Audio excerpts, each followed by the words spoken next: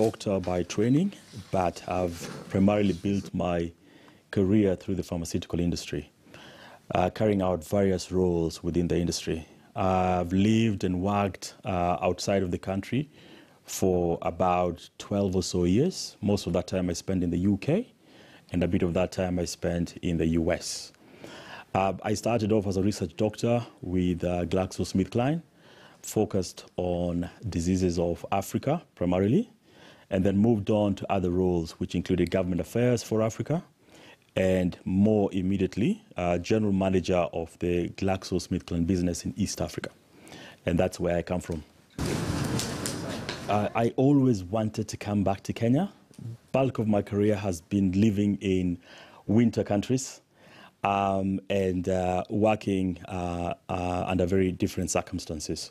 So this working with the Nairobi hospital presents an amazing opportunity for me to be able to serve not just my colleagues, doctors, nurses, support staff of this hospital, but also to serve our nation, because this hospital is significant not to Kenya alone, but actually to the region, Eastern Central Africa. So very delighted to be here and very excited about where we can take it. The place I come from, the last 14 years of my career, I did work for a big multinational company, but the thrust or the focus of all the roles I played was on improving healthcare in Africa. And the focus was on bringing everyone along. So actually, with this job, I'm coming at it from a different spectrum. So I'm, on the top end of the scale now. But I'm a big believer and a firm believer in one of the president's agenda, which is universal health coverage. I have spoken to a lot of our staff. They're just people like you and me who have, their family and relatives using both this hospital and other hospitals. And they are just as concerned about how Kenyatta Hospital is doing as they are concerned about how Nairobi Hospital is doing. So I do believe that with the team in the Nairobi Hospital, the future that we're looking at, we will not just deliver quality healthcare as we have always done in this facility, but also be a contributor to the national agenda on universal healthcare, because we don't live in a vacuum. This hospital has, in my view, the best medical brains in Eastern Central Africa concentrated here.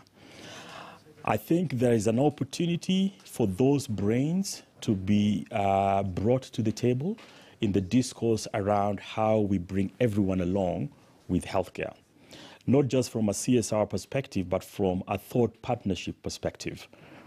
So going forward, I hope to galvanize colleagues from this institution and create those platforms for them to have a voice in where the health of the nation is going.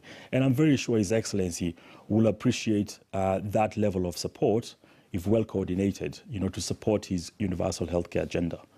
So I think that's just one example. And as I said, I've only been here 5 minutes. So over time, I hope I can come up with more ideas on how we really plug into the national health agenda. This is a moment of crisis, Marcy, and one thing that I will say is when we come out of this, we're entering a new world order where pandemics like this will be more and more common. And preparedness for pandemics like this will be paramount for our survival, not just as a nation, but actually as a global population. What you see is the coronavirus pandemic testing the resilience of different health systems across the world. And you will be able to see where health systems work and where they don't. We're going to see, how strong or weak our health systems are. Coming out of this, I do hope that, number one, globally, we realize the importance of universal health coverage. It is not enough for America or for Europe to have good health systems while the rest of the world doesn't. The viruses like this don't discriminate borders, they cross in and they test your system. So that collaboration, global collaboration towards a universal health agenda will be probably more clear coming out of this. And I think just generally, as a nation, it provides opportunity to galvanize around that agenda for us as a country and take it more seriously and really make robust steps towards progress for us as a country, but also hopefully for our region, because our neighboring borders, whatever happens across our neighboring borders quickly impacts us. It was a very rigorous interview process, which, in all honesty, I didn't think I'd go through, because Kenya is a country in Africa that's full of talent. There are lots of talented people who could do this job. But I believed that the board wanted to get the best person for the job.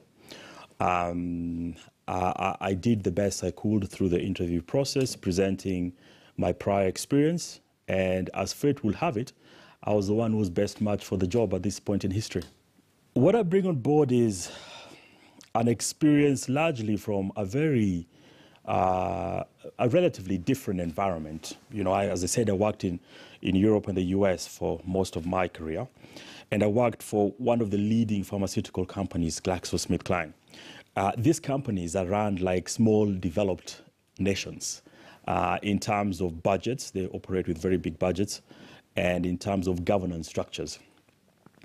The key things that I bring from the experience working in that environment, number one, and which is very important for me, is good governance structures and decision-making matrices, clear decision-making matrices, which is a characteristic of the environment that I come from. And working with the current board, I'm sure we're going to bring that into Nairobi Hospital over time. Number two is visionary leadership. In the roles that I had with the pharmaceutical sector, I had the good opportunity of driving a vision for Africa for GSK, and where investments were made on that vision. And the experiences gained from doing that will play out in my role with the Nairobi Hospital. I also had a good opportunity to develop talent while I worked for GSK. The leadership team that reported into me when I was general manager for GSK are now leaders in their own rights in this country, I'm proud to say. The general manager of GSK Kenya now was part of my team. The immediate general manager of AstraZeneca in East Africa was part of my team. The East Africa Medtronics general manager was also part of my team, just to mention a few. So I am big on developing talent and helping people be the best they can to grow our institution and contribute to our country.